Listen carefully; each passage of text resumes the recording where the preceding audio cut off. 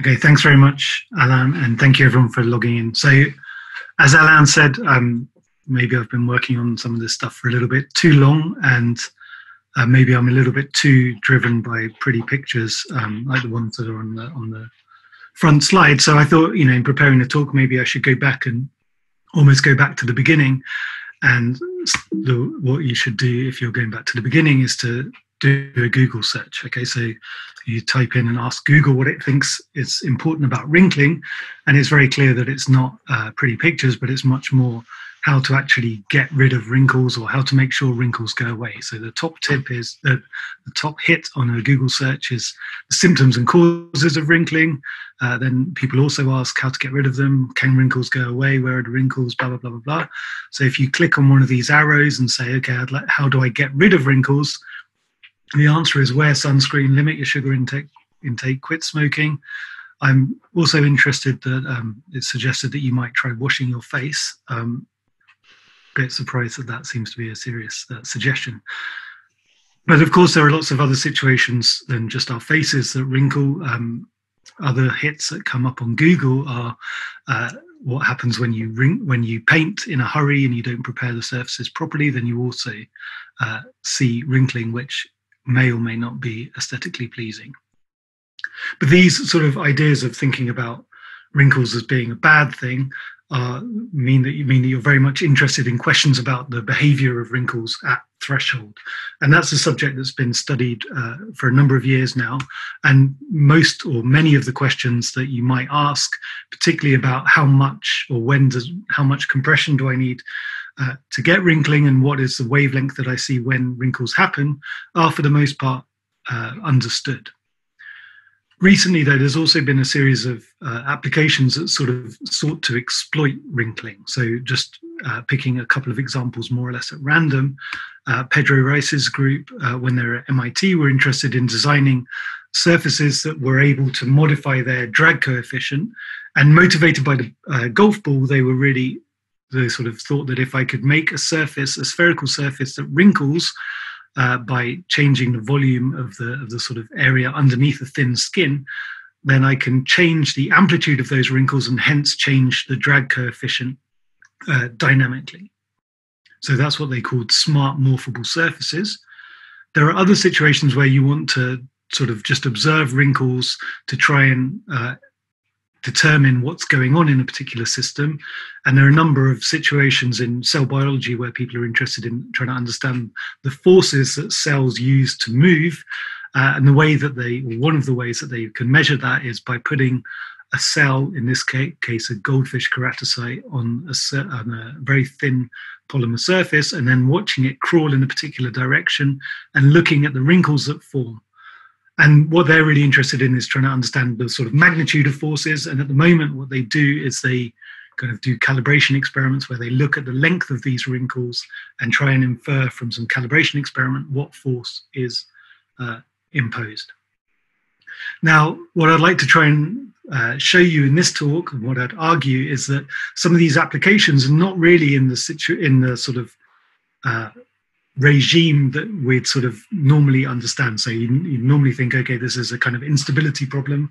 I should maybe do some linear instability analysis and try and understand what the wrinkle wavelength and where the wrinkles are and so on. What I'd hope to be able to show you in this talk is that actually that's not quite the right way of thinking for some of these applications where the wrinkles are really well beyond the kind of onset conditions. So I think the place to start is by just making sure that everyone's up to speed with what's going on and why wrinkling happens. And the basic idea is that you have some thin layers that are being compressed. And they can be compressed either by the application of an external force. So if I take a sheet of paper and then compress it, that's one way, but also it can be sort of forced upon the system. And you can see this, an example of this, if you take a bunch of grapes and then let them dry over a series of 40 to 50 days, I think. What you see is that the center of the grape is evaporating, drying out, and the skin does not dry out to the same extent. And so it finds itself with too much length compared to the volume that's left. And so it has to wrinkle to do that, to accommodate that. So what we're going to need to be able to do is to be able to talk about the different responses to compression. And as I've sort of already indicated, one of those is to buckle out of plane. A sort of more, an alternative is to actually change length. So if I take this sheet of paper and then try to push it, if I don't push too hard, then actually I can sort of imagine the sheet actually changing its length. So I imagine a sheet with thickness T, length L, and I'm going to apply some end compression delta L. Okay. Now, of course, actually what we expect the sheet to do in some situation is to bend.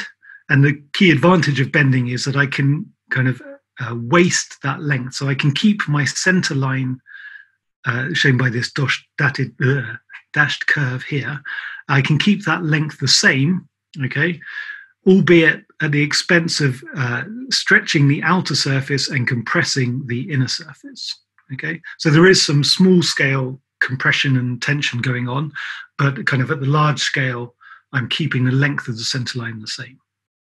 So it's a kind of easy calculation to sort of estimate what the ratio or what the energetic penalties of those two modes of deformation are.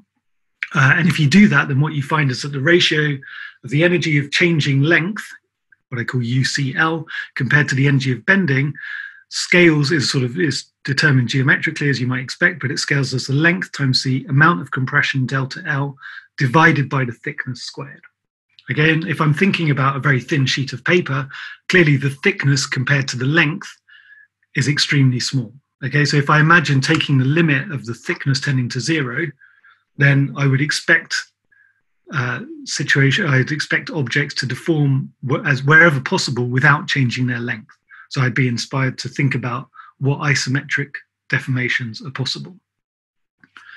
And again, it's well known to many of you, but just to make sure that everyone's on the same page, as Gauss's remarkable theorem states that if you are a surface deforming under local isometry, then you cannot change the Gaussian curvature of that surface. So if I think about a banana, for example, I can think about what the Gaussian curvature of a banana is. Gaussian curvature is defined to be the product of the principal curvatures of a surface. So here I've got a curvature with a center of curvature up here somewhere, so I might call that a negative curvature. And then the curvature around the circumference of the banana I would call a positive curvature. The Gaussian curvature in that case would be negative, but as I move around the surface of the banana, the curvature, the Gaussian curvature and the sign of the Gaussian curvature will change. Okay, so Gauss's theorem tells me that I'm not allowed to change the Gaussian curvature of a thin piece of paper, or rather, if I do change the Gaussian curvature, then I'm going to have to pay by stretching that surface, and we've already seen that stretching the surface is very expensive energetically. So sort of everyday corollary of this is that if I take a thin piece of paper and try to stick it onto my head, for want of a better spherical object, then you see that actually I end up having to make lots of creases in the piece of paper. Okay, and that's localized regions of stretching. Okay, and that's just because the piece of paper had Gaussian curvature of 0. It was flat in both directions, whereas my head has positive Gaussian curvature. It's curved in both directions, and the product then is positive. Okay, so you know this already. You know that if I make a map of the Earth's surface, I have to distort some areas differently because I cannot make a 2D representation of the spherical surface of the Earth. And if you have kids, then you also know that every time you try to stick a plaster onto a knee, then you end up with regions where the plaster decides that it's unhappy, and so it peels away with these what are called delamination blisters. Okay. Now, there are a class of deformations that are allowed here. I'm allowed to stay cylindrical because if I do this, then I'm flat in this direction, so I have 0 curvature in this direction. I have some finite curvature in the other direction, but the product of the two curvatures is still 0, and hence the Gaussian curvature remains 0. So cylindrical deformations are a special class of deformations that keep 0 Gaussian curvature, and that's what I'm going to focus on to start with. Okay, so I'm going to focus on cylindrical wrinkling, but I'm going to start by doing a sort of more detailed version of the experiment that I've just been talking about, or analysis of that experiment, which is to think about the elastica.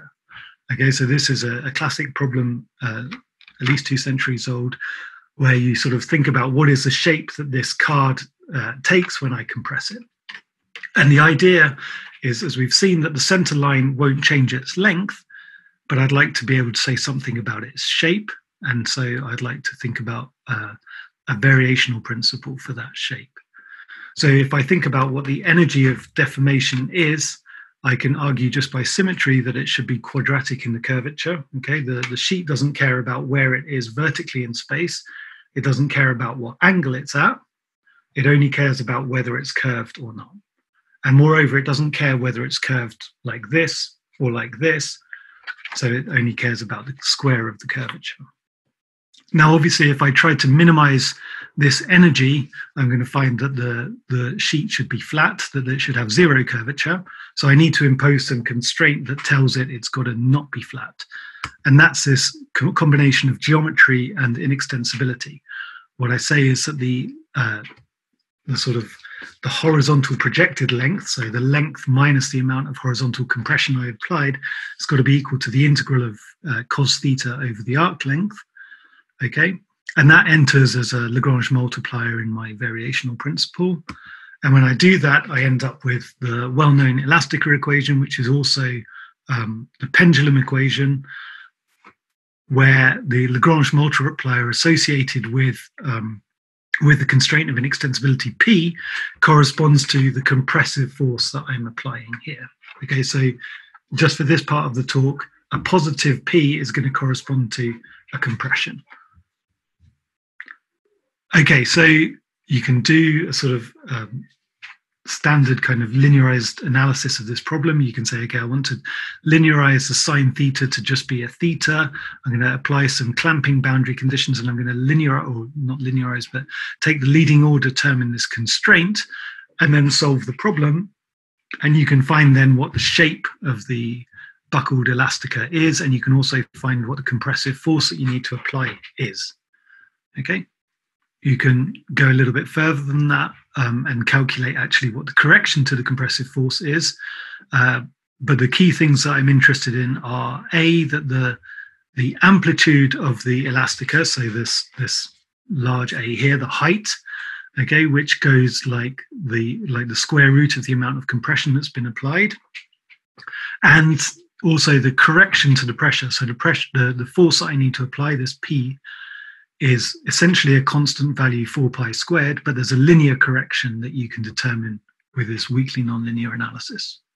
But the two key takeaways are essentially that I can work out what the amplitude of this bump has to be just by arguing that it needs to waste a certain amount of length. I give it some delta L, and it's got to waste that length in the third dimension. The second takeaway is that the applied force, the force that I have to apply to impose that compression, increases with increasing compression.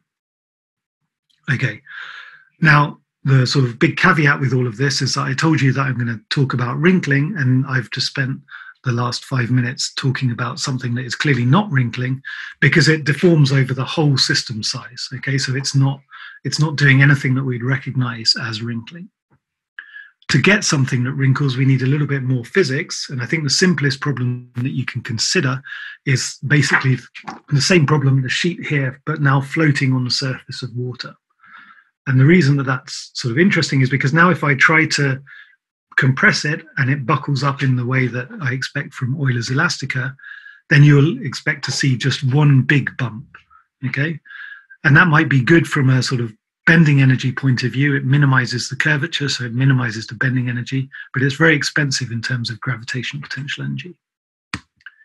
The alternative, given that I've got to waste a fixed amount of length, is to have lots of really, really fine scale wrinkles, okay, many small bumps. And while that might be better because it reduces the amplitude, that might be better from a gravitational point of view, it's very expensive in terms of bending the film because I've now got really high curvature. So again, you can write down a variational principle, which is to minimize the sum of the curvature and the gravitational potential energy subject to this compression constraint. And what you find is that there's sort of an optimal wavelength, which is related to the bending stiffness of the sheet, the density of the liquid, and the gravitational acceleration with this 1/4 power. Now, that's one way of thinking about this problem, but another way of thinking about this problem is really based on force balance. And so you can say I have a linearized beam equation, but with a hydrostatic pressure. So this is just like my Elastica equation with a hydrostatic pressure. And then you can say, well, I want wrinkled solutions. So I want solutions that have a cos with some wavelength lambda. And if I just rearrange this equation to give me what the compressive force P has to be to get a particular wavelength, then you see that it's non-monotonic and there's a minimum force that's required to get a wrinkled solution, and and you can easily determine what that minimum force is and what the corresponding wrinkle wavelength is. And you'll see that it's exactly the same as what I just derived via my energetic approach a second ago. And in some ways, that's, what I'm going to try and show you is that that's actually just a feature of the 1D problem. Compressing things in 1D makes these two approaches agree very well. But what I'd like to argue is that that's actually not just a blessing, but also a curse. Okay? So if 1D is too boring or not sufficiently interesting, maybe we should try and go to axisymmetry, and I'll do that in a second. But I also want to talk a little bit about what happens beyond onset. So experiments actually show that if you start off with a sheet that's very finely wrinkled and then compress a little bit further, actually you see this dark region appearing in the movie here, and that corresponds to one very large fold with very small wrinkles elsewhere. Now, if you want to understand that, you need to go beyond the linear theory that I've sort of presented so far. And the way to do that is to write down the geometrically nonlinear equation for the angle of inclination. Somewhat miraculously, this equation actually has an analytical solution, which is related to the solution of the Elastica, because again, this equation is related to the nonlinear Elastica equation. But what's really important about this solution is that it tells us what the compressive force is.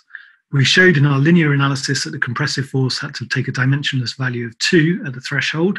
But what this nonlinear problem tells us is that actually the compressive force decreases as I increase the compression beyond onset. And that's different to what I found in the Elastica. In the Elastica, I found that as I compress more, I need to apply more force.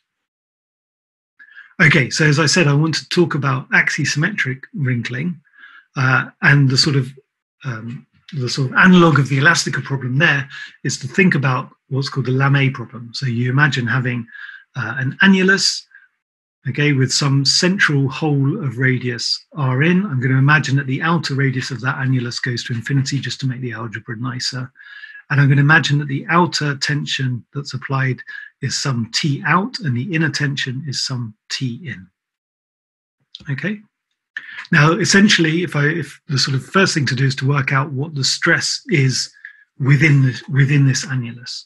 In the problem of the Elastica, because it's 1D, I'm solving div sigma equals 0. If there's no stress in this direction, then I've got to just have a constant stress in the x direction. In axisymmetry, things are a bit more interesting. So if I actually have to do a calculation of what div sigma equals 0 tells me, and it tells me that I have this constant background tension T out, moderated by something that decays algebraically with radial position compared to the inner radius. If I just sort of sketch what that stress field looks like, I find that the hoop stress does something interesting. And the key parameter is what I call tau. It's the ratio of the internal tension to the external tension, T out. If that value is less than 2, then sigma theta theta is everywhere positive, okay? And now I've changed my sign convention, so a positive tension, well, is a tension. The system is in tension.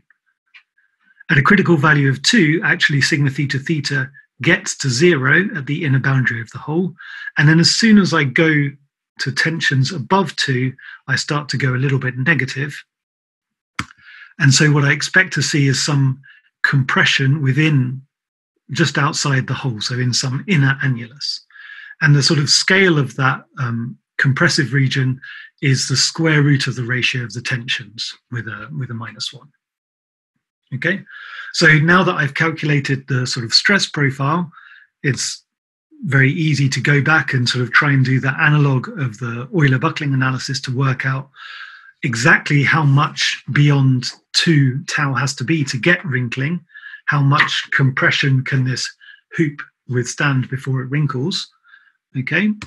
And that's exactly what you can do. It's a sort of fairly straightforward calculation, but it's not very easy to present over Zoom. So I'm just going to give you the sort of scaling version of this. But the key ingredient is basically that you know that the theta, the azimuthal compression, is basically linear close to the inner edge of the hole, okay? The second key ingredient is that the number of wrinkles is very large, or at least in the problems that I'm going to present here. And that means that the contribution from the bending stiffness is really dominated by the azimuthal derivative. So I can sort of estimate the size of this term here, the first term being the quartic in the wrinkle number. From my linear extrapolation of the stress, I can also estimate how much this compressive term is going to give me. And then finally, I also have some radial tension, which I can, again, estimate at a scaling level. And if I require all of these terms to balance, then I find that the wrinkle number goes like a small parameter epsilon to the -3/8. Epsilon is what measures what the bending stiffness is. So it's the bending stiffness divided by the applied external tension times the radius squared. And generally in the problems I'm going to talk about, it's extremely small, so order 10 to the -6 or even smaller. Now, what we find is, as I said, that the wrinkle number goes like epsilon to the -3/8, and that the amount of compression, the delta tau that can be withstood before wrinkling happens, goes like epsilon to the 1/4. Now, as I said, you can actually do this calculation properly. I think that was first done by Chipri and Koman, who essentially found the prefactors in all of these scalings in terms of the first root of an airy function. But I don't want to go into that because at more or less the same time, there were some experiments that are on or what seems to be a very similar problem.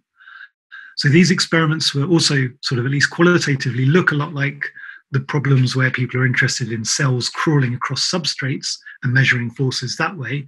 But instead of looking at cells crawling on thin sheets, they were actually looking at liquid droplets. So this is a drop of water placed on an extremely thin elastic sheet. So to give you a sense of the scale here, the thickness is on the order of 40 nanometers. The radial scale of the sheet is on the order of a centimeter. So the aspect ratio of the sheet is on the order of 10 to the 5. Now, as I said, the sheet is floating on the surface of water, so there's a capillary or surface tension pulling at the edge of the sheet. That's going to play the role of my T out, okay, that I had in my Lamé problem. And there's no direct T in here. What we have instead is a droplet sitting on the surface with a Laplace pressure inside it, kind of pushing down on the sheet. And just to be clear, these drops are very small. They're below a millimeter in radius. So the weight of the droplet is really negligible in what I'm discussing here.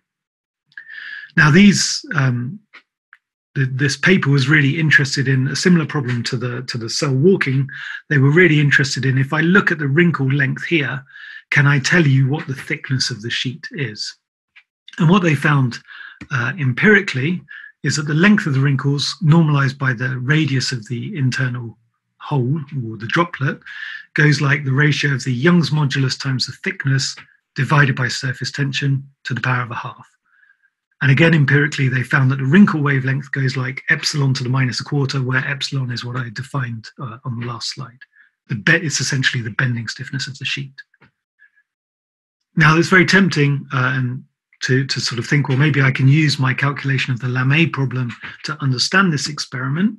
You might remember that I said the region that's compressed in the Lamé problem scales essentially like the square root of the two tensions in the problem. Unfortunately, the scaling for the wavelength or the wave number of instability is very slightly different, -3/8 rather than -1/4. But maybe that's just a sort of experimental error. I mean, you could imagine that that's the 1/4 and 3/8 are not so far apart. There's actually sort of a bigger problem, okay? While this exponent 1/2 that the Lamé problem has kind of looks like the exponent 1/2 that's in the experiment, there's kind of a slightly weird paradox. I said already that the analog of T out in this problem has to be surface tension here. Okay, that's the tension that's applied at the edge of the sheet So it seems natural to say T out has to be gamma. But then that means if I'm going to get this scaling that's observed experimentally, then the internal tension, T in, has to just be the Young's modulus and the thickness of the sheet, and then has to be independent of the drop, has to be completely independent of the drop. And that seems very strange because it's the presence of the drop that's causing the wrinkling in the first place. So what I'd like to think a little bit about is what's going on there. Okay, so you might think, well, maybe it's because something interesting is happening under the drop, and in particular, the region underneath the drop is observed to be axisymmetric, not wrinkled. So, as I told you at the beginning, if you have a sheet that is thin, it doesn't want to stretch. But if you make it have Gaussian curvature, it's going to have to stretch. And if you stay axisymmetric, then you have to stretch. Okay, so question one is, well, how much do you have to stretch? And a very simple argument based on Pythagoras' theorem tells you that you have to change, if you lift up by an amount delta, you have to change your length by an amount delta squared over your horizontal length scale. And that means that you have a strain that scales like delta squared over r squared. That means in turns that you have an induced tension that is proportional to the Young's modulus times the thickness times this strain, okay, delta squared over r squared. So I could maybe go back and say, well, that's all very nice, but I haven't told you what delta is in this problem. I've just told you there's a drop sitting on top of the sheet, so I need to estimate that. And to do that, I need, the bit of geometry I've just told you, that the strain goes like d squared over r squared, or the angle at the edge squared. I need another bit of geometry, and again, I do this properly, but just in terms of scalings, you can say that I imagine that the bit underneath the drop has to be roughly a spherical cap. And so the angle at the edge is going to scale like the radius of the drop compared to the radius of curvature that it adopts. And so far, I only have geometry. I don't have any physics. So the one bit of physics I need is Laplace's law, which says that the tension in the sheet underneath the drop times its curvature has to balance the pressure inside the drop, which itself is given by Laplace's law to be the surface tension of the drop times the curvature of the drop. And so you've got three ingredients. You can sort of eliminate everything from this. You find that the angle phi involves gamma, the surface tension, Young's modulus thickness, with a slightly exotic 1/3 exponent. And you find that there's a typical tension in the membrane that goes like gamma to the 2/3, Young's modulus times thickness to the 1/3. Okay, so there's the droplet being on the surface induces a kind of characteristic tension scale. And then I can go back to my Lamé problem and say, okay, now I definitely know what the internal tension is. I did this droplet calculation. Okay, I've only told you the scaling laws here, but maybe I can actually do the calculation and work out a prefactor beta. And the problem with that is that if I then look at experimental data for what the wrinkle length is as a function of this internal tension T star normalized by T out, then my theory, including all the relevant prefactors, gives me this dashed curve, and the experiments are way off. Okay, so the theory significantly underestimates what's seen experimentally. And you might be tempted then to think, well, maybe it's because the sheets had too high a bending stiffness or something else like that. Actually, these sheets, as I said, are very bendable, so that's not right.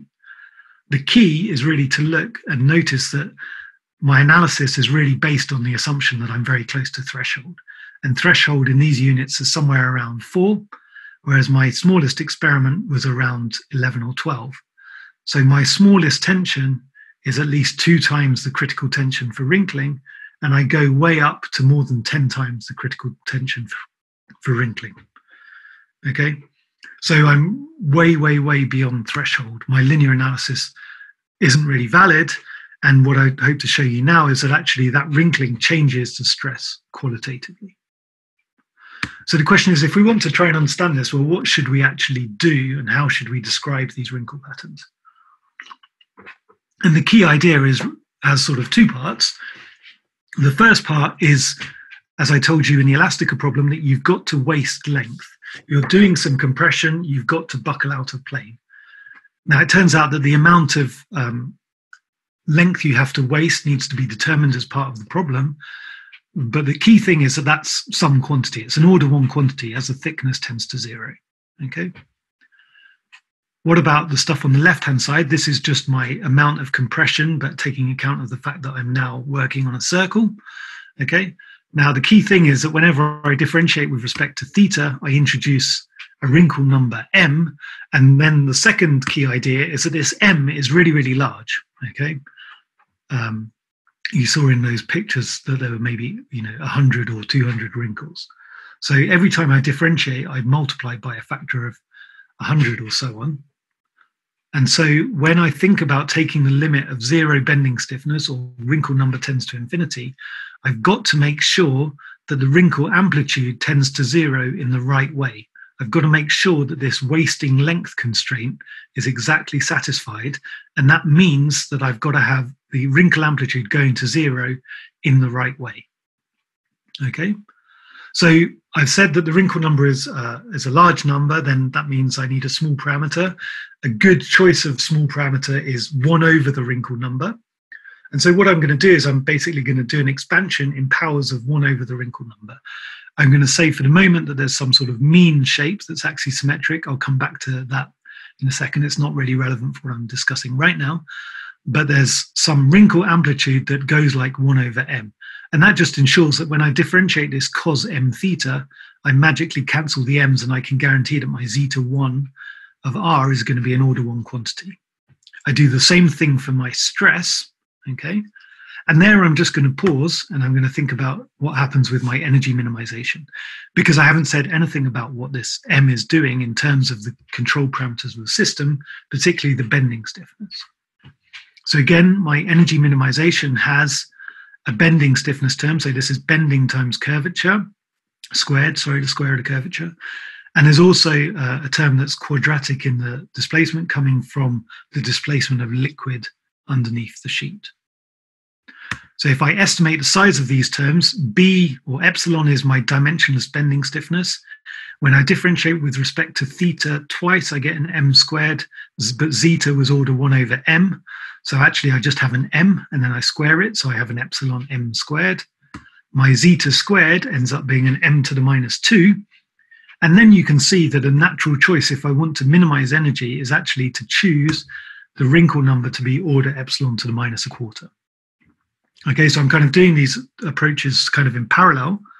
Now I go back to my sort of force balance approach, and I find that actually my hoop stress has to vanish at the first 2 orders.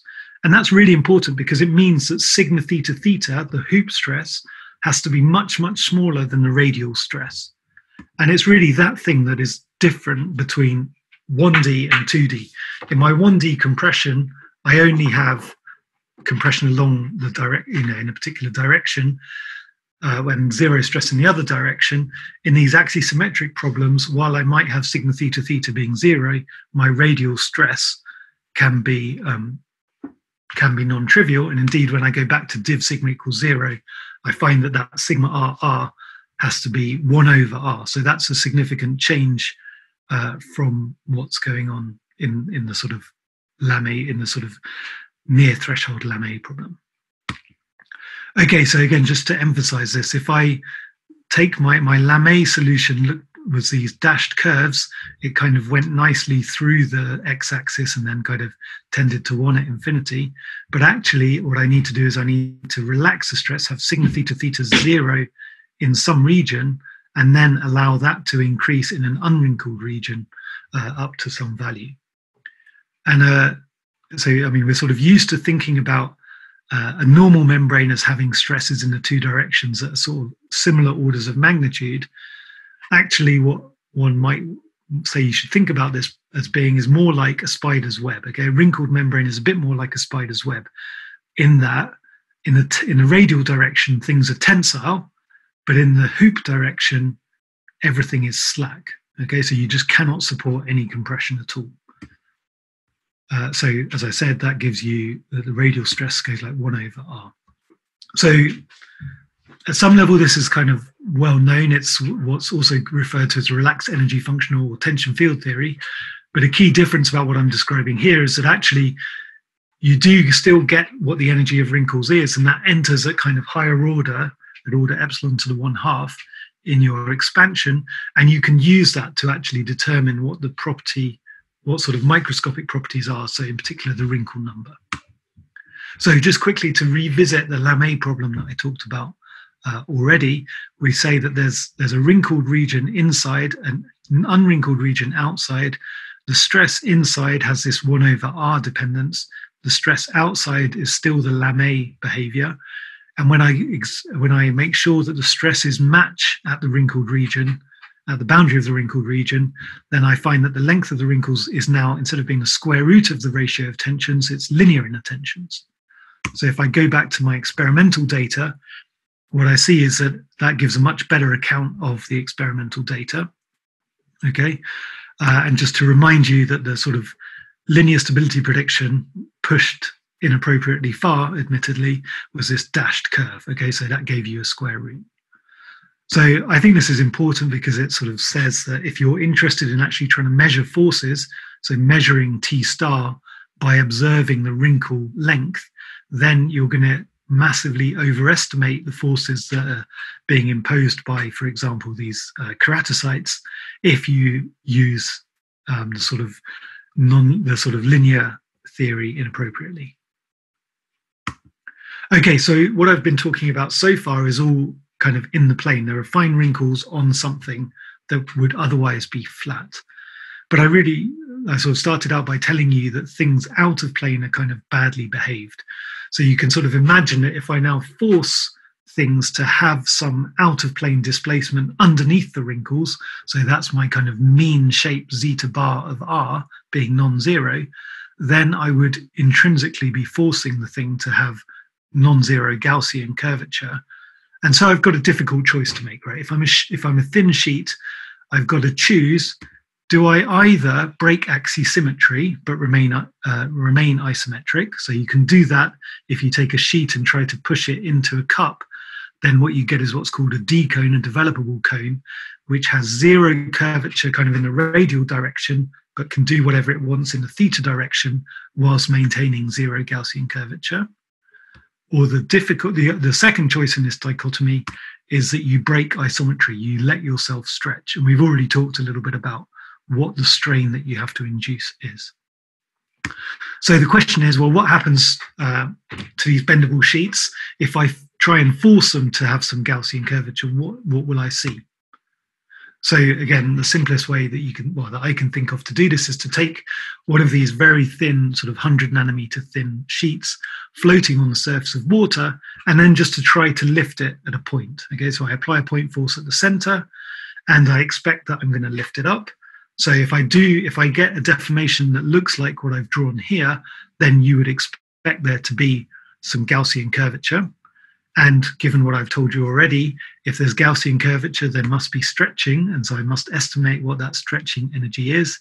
Crucially, it depends on the Young's modulus and the thickness of the sheet. And then I can also estimate what force I need to apply in this pulling to give me a particular height delta of lifting, poking. And what I find is that indentation force should be cubic in the indentation depth or in the lifting depth. Okay, so it should be cubic in delta and it should be linear in the thickness. Okay, but it turns out that that's actually an experiment that was done a decade ago by Doug Holmes and Al Crosby at UMass Amherst. And they found that both of those expectations are actually wrong. Okay, so they did the experiment with a variety of thicknesses. Here I've got data for 3 different thicknesses varying over more than an order of magnitude. And what you see is that the force is linear in indentation depth, and that the stiffness, the prefactor in that linear relationship, doesn't depend on the thickness. Okay, so sort of 2 of my expectations from this simple scaling law are wrong. And the question is, well, how is this possible? In particular, if I'm thinking that I'm imposing some Gaussian curvature, then I must be stretching the sheet. And if I'm stretching the sheet, then I must be probing somehow the Young's modulus and the thickness of the sheet, the sort of the resistance to stretching. So these are sort of later experiments done by Joey Powelson now at Syracuse. And the top movie shows you the view from the top, and then the bottom movie would show you the side view, except I obscured it, so you can see that he's lifting up the sheet from below. Now, what you can see from the side view is that the shape looks roughly axisymmetric. Obviously, you can't quite tell that, but you can see that it's not doing something like the D-cone. And the thing that you can see from the top view is that actually wrinkles are very quickly reaching the edge of the sheet, apart from a small region in the center, which remains unwrinkled. Now, we can calculate where the wrinkles are as a function of how high and so on, but I don't want to talk about that now. What I want to talk about first is, why does wrinkling happen? Okay, so what's happening here is that you start out with a sheet that is isotropically stretched and subject to an isotropic and homogeneous stress, which is just a surface tension of the sheet. And so it's essentially indistinguishable from the liquid meniscus. And if I were to deform it, then I would expect it to deform over the capillary length, LC. It turns out that poking modifies that stress if you get to a critical indentation depth. And what that modification looks like is that the stress gets very large near where you're poking. The radial stress decays very nicely, but the hoop stress actually becomes relatively compressive. Okay, I'm pulling up, bringing stuff in, and it becomes compressed. If I keep on poking, then eventually that stress actually becomes absolutely negative, compressive. Okay, and so what we see is actually that we should have some wrinkling in an annulus. And as I said already, the asymptotic calculation reveals that wrinkling very quickly reaches the edge of the sheet, but there's a small core region that stays forever. Okay, you can sort of calculate what the sheet shape should look like. Just as a point of comparison, I'm taking this stress to be the wrinkled stress and then using the vertical force balance. If you're sort of familiar with surface tension, then you would imagine that I'd get the Laplace-Young equation and thereby get modified Bessel functions. Here, what I want to do is I want to cross off the sigma theta theta. And so what I end up with instead is Airy's equation. So I expect my sheet shape to look like an Airy function with a horizontal length scale that depends on the radius of the film and the capillary length. And that's exactly what we see experimentally as well. The data with different sheet thicknesses, different indentation heights, and so on, all collapse onto this Airy function. And crucially, that is independent of thickness, which gives us a clue about the force result that I was showing you earlier. So I can calculate that force just by integrating the stress times by the sort of sine of the angle. And what I find is that there's a constant stiffness, which depends on the surface tension, density, gravity, and radius of the film, but is exactly independent, is crucially is independent of the thickness and the Young's modulus. And that's a prediction that was recently verified experimentally as well.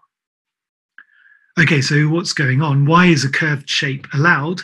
Now that we've calculated what this curved shape is, we can sort of calculate how much energy it should cost and what the profile of the energy is. So here I'm plotting the strain energy density and the gravitational potential energy density of the liquid. And what you see is that in the inner region, this tensile region where there is no wrinkling, that strain energy is large. But the key thing is that the size of that region is getting smaller and smaller as the indentation depth gets larger, whereas 99% of the sheet is paying predominantly a gravitational potential energy penalty from the fact that you lifted up a load of liquid. And it's that gravitational potential energy that dominates, at least if you're in a particular region where you have weak surface tension, so you're not actually stretching the sheet radially, and the bending stiffness is sufficiently small that you can form very fine wrinkles. So if both the thickness and the surface tension become very small, this wrinkled membrane approaches a new isometric shape, what I call a wrinkly isometry. In view of time, I think I might skip talking about what the energy of wrinkling itself is, but the key thing is that actually it turns out to be the curvature of the sheet that determines what the wrinkle number is. So I'll just, sorry. So it turns out that we can actually sort of calculate what the wrinkle number is as a function of indentation depth if you're at a fixed position, or radial position as you change the indentation depth. And the key thing is that the wrinkle number or the wrinkle wavelength change spatially. I'll come back and talk about that very briefly at the end. But again, the key thing is that this doesn't change, this energy of this wrinkles does not change the energetic structure that I just described to you a second ago. The energy is really dominated by the gravitational potential energy of the liquid that you're lifting. Again, just quickly, I want to show you another example, which is motivated by what happens when you poke shells that are pressurized. So thinking about what happens when you check whether your bike tire is inflated, what the pressure inside a viral capsid is, or inside a polymerosome or a cell that's swollen by turgor pressure. Basically, again, you're doing this poking and measuring what the force compared to the displacement is. Now, sort of historically, it's assumed that this deformation should happen isometrically by what's called mirror buckling. If I take a cap of a tennis ball and turn it inside out, I preserve Gaussian curvature, and so that's an allowed isometry. And you can do the same thing with a shell. It turns out that that this is actually an isometry, except at the region where there's sort of a cusp here, and that cusp is smoothed out by a boundary layer, which is called a Pogorelov ridge, and the size of that boundary layer vanishes as the thickness tends to zero. So crucially, the elastic energy of deformation vanishes as thickness goes to zero, so mirror buckling is a free lunch. Now, maybe it won't be surprising, as Alain said at the beginning, you've seen my beach ball wrinkling. You know that wrinkling happens here. The key thing is that that modifies the force that is measured compared to what you'd expect from mirror buckling. And so the question then is, well, why does the system not take the free lunch that's apparently available to it? You can do, again, the same sort of calculation that I did with the area function for the floating sheet. You find a different shape that you can sort of calculate analytically. But the key thing, again, is that this shape doesn't end up costing you, asymptotically at least, does not cost you energy, provided that your indentation depths are large, but not too large. Okay, so there's a very precise way in which I mean this. But what you find is that actually there's another example of this wrinkly isometry, I call it.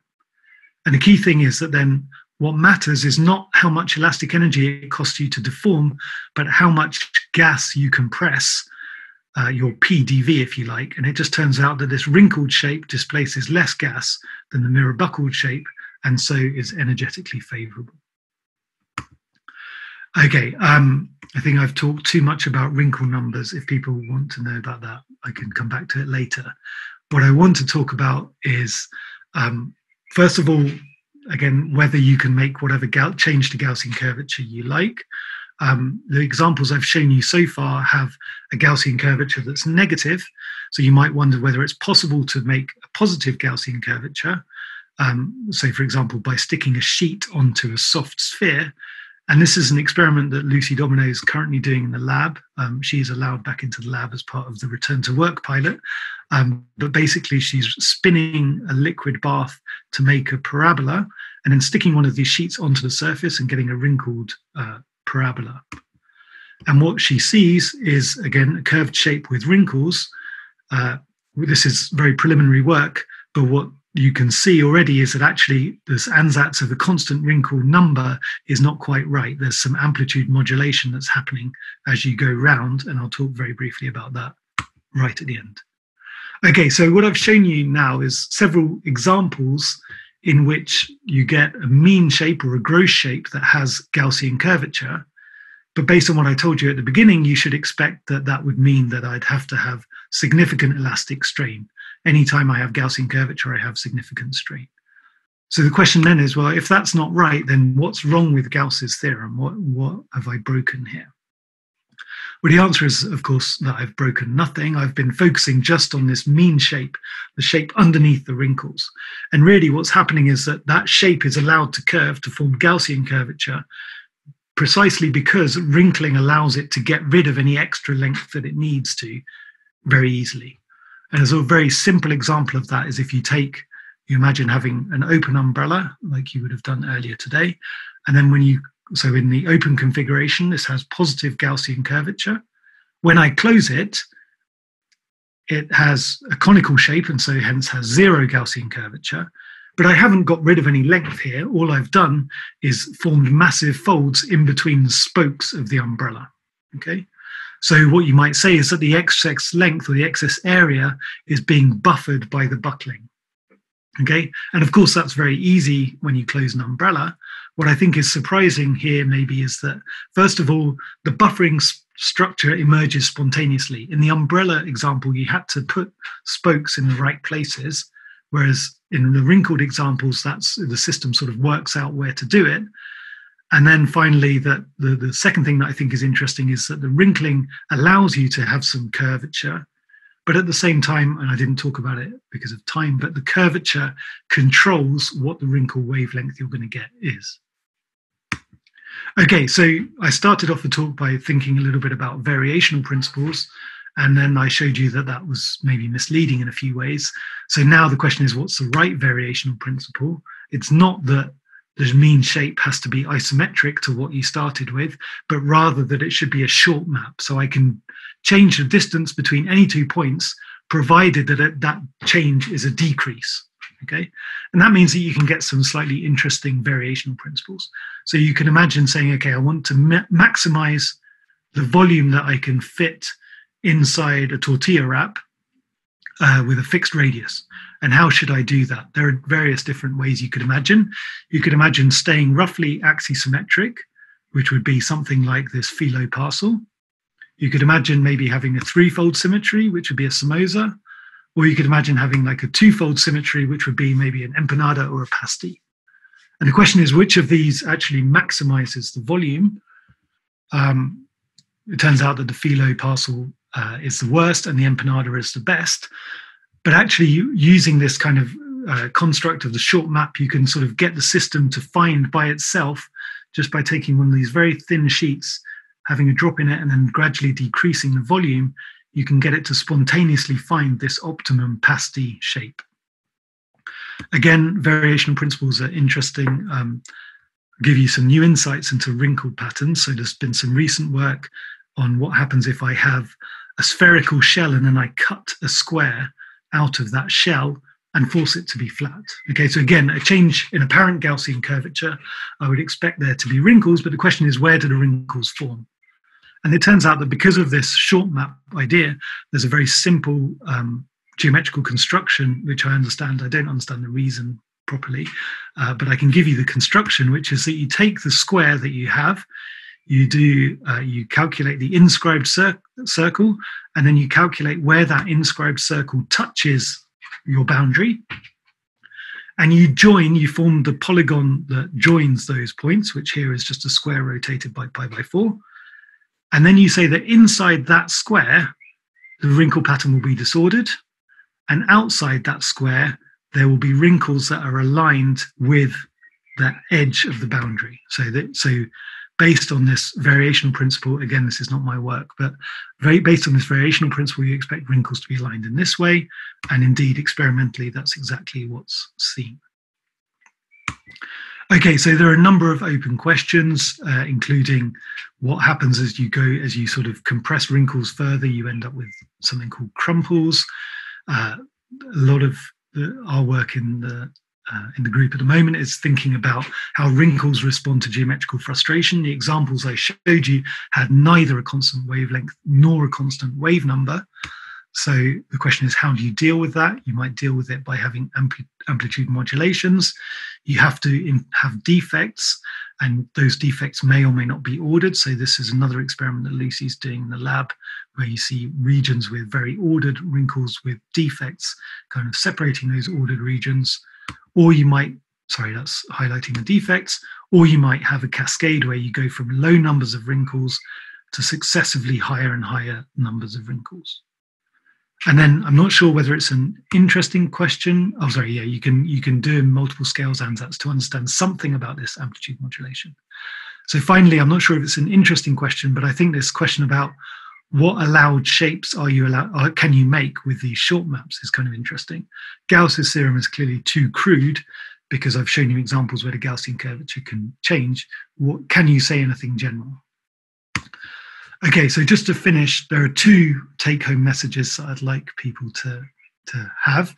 The first is that when you have wrinkles, it's not really, or at least in these very bendable sheets, it's not really that useful to think about the threshold, the linear stability calculation that you might want to, particularly because that means wrinkles change the stress qualitatively and propagate much further than you might expect. And the second take-home message is that wrinkling in these very bendable sheets allows you to change length or appear to change length very cheaply. So you can change your apparent Gaussian curvature very cheaply. But interestingly, I think you can change the wrinkle pattern is really determined by the curvature that you have, that it facilitates, yeah.